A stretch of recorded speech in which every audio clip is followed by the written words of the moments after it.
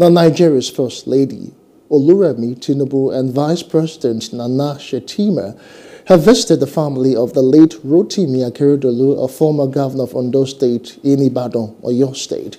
Tinubu praised Akeredolu as a great man and said Nigeria has lost one of its greatest men.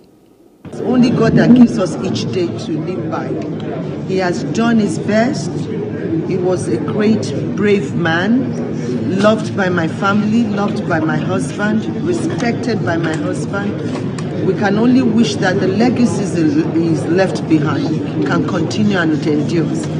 And I wish the wife, the children, grandchildren, and the family, immediate family, that God should comfort them and also ease their pains. And they should live with the fact that the man has done well.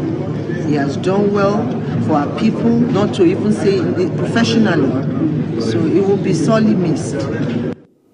Hello, hope you enjoyed the news. Please do subscribe to our YouTube channel and don't forget to hit the notification button so you get notified about fresh news updates.